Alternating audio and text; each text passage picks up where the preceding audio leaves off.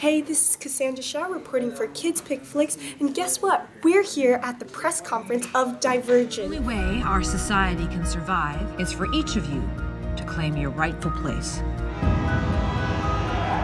Today, you will take a test that will help you discover who you truly are. In the movie, the dystopian society forces characters into different factions, and characters are forced to conform. So I was wondering, in your life, in this industry or in real life in general, how do people perceive you in a way that isn't true to who you really are? Yeah, I mean, for me, right away I'm trying not to only play like a leading man kind of character. That's why Caleb is awesome for me to play.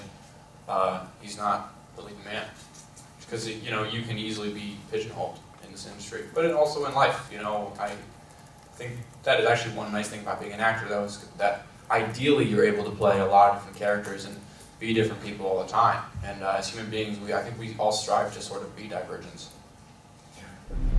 Welcome to Dauntless. The 2 stages of training. The first is physical. Push your bodies to the breaking point. You're never gonna win, not like that. It's good to know. Keep tension here, okay? The second is mental. Face your worst fears and conquer them.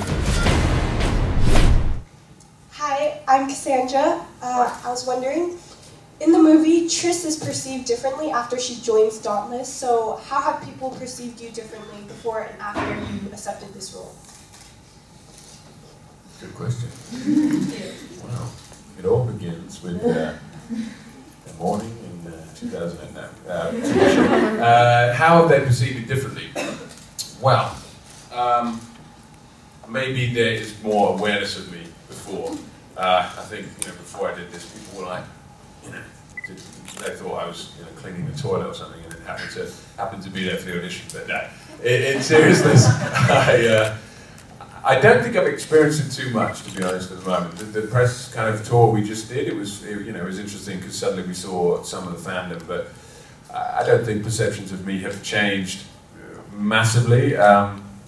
I think it will be important for me as I go on, because there potentially are 3 films, to make choices that are, as much as I love the character before, but to make smart choices that are very different from him and the world that he and everyone else in film inhabits.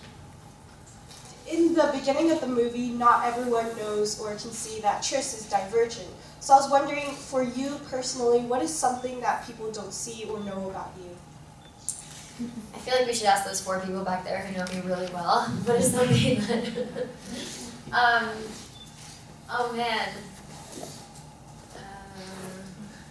I feel like I'm kind of an obvious person. I don't really have, I like to keep, some things in my life sacred, like keep the sacred sacred, but apart from that part of my life, I'm a very open person. So I feel like what you sort of see right now is kind of who I am always.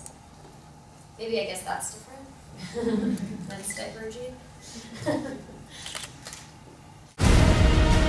If you want to survive, follow me. Divergents threaten the system. It won't be safe until they're removed. We have to fight back. Ready?